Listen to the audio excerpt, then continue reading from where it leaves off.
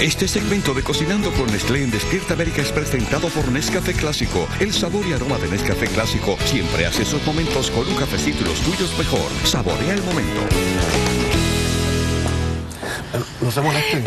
Sí, pues la verdad que sí, es que no puede ser. No, pero no se molesten. Señores, lo que sucede es que a mí me tocó el sacrificio de ir a la casa de la chef de Nestlé, Lorena García. Ustedes saben que yo dejo de ser mío para ser de ellos. Sacrificio. Estoy haciendo los trabajos difíciles aquí. Qué difícil. Fue un momento súper desagradable. Y esta vez te tocó comer algo, me imagino, ¿no? Bueno, pues, ¿para qué les cuento? Mejor vamos a ver.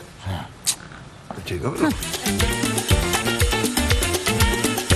Bueno, chef Lorena García, ¿qué nos tiene para hoy? Hoy les tengo unas fresitas Choco-Café riquísimas y con qué mejor que con nuestro Nescafé clásico suave. Sabes que tenemos varios tipos de Nescafé, tenemos el regular, tenemos el descafeinado y tenemos este suave que es como el tipo café americano. Entonces queríamos hacer un café un poco más suave para esa tardecita, un cafecito, les recomiendo este. Y bueno, lo podemos utilizar por supuesto para esta receta. ¿Lo vas a mezclar con chocolate entonces? Lo vamos a mezclar con chocolate y esta es una variación de las famosas fresas en chocolate. Le vamos a colocar un poquito de Nescafé y van a ver qué rica es. Entonces lo primero, para nuestra preparación vamos a necesitar aproximadamente 1 libra de fresas y lo más importante es que estén bien lavaditas y secas. Entonces si quieres, con un poquito de papel absorbente, lo vamos a ir secando un poco y mientras tanto lo que vamos a hacer aquí es un baño de María. Un baño de María muy sencillo, es una olla, vamos a colocar aproximadamente de 2 a 3 dedos de agua y lo vamos a llevar a un hervor medio, ¿ok? Muy importante. A esto le vamos a agregar una taza de trocitos de chocolate que ustedes tengan en sus casas, sirve. Vamos a agregarle 1 cucharada de Nescafé clásico suave. Ahí es donde está el toquecito. Tenemos también 2 cucharadas de crema regular para batir. Ahí va. Y 1 cucharada de mantequilla regular. Esto lo vamos a derretir, lo vamos a mezclar bastante bien. Recuerden que es muy importante a baño de María y que las burbujas sean ligeras para que el chocolate no se queme, es muy importante.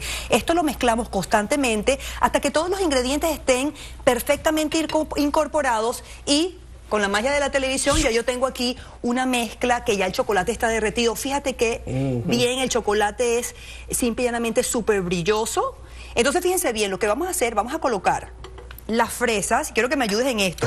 Vamos a agarrar las fresas por, digamos, las ramitas verdes y las vamos a empujar hacia arriba para que estas queden en la fresa, pero no la perdamos, ¿verdad? Perfecto. Y esto lo vamos a sumergir en el chocolate y esto lo vamos a colocar en una bandeja que está previamente forrada con papel encerado.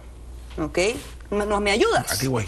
Entonces fíjense bien que esta es una receta perfecta para compartir con los amigos, también, ¿no? Para hacerla con nuestros hijos, con nuestra familia. Y también aparte para una cita de enamorados, esas cosas. ¿Por qué no, verdad? Un poquito de champañita. Pero mira, yo creo que tú te me fuiste a pichirre ahí con el chocolate. ¿Qué pasó?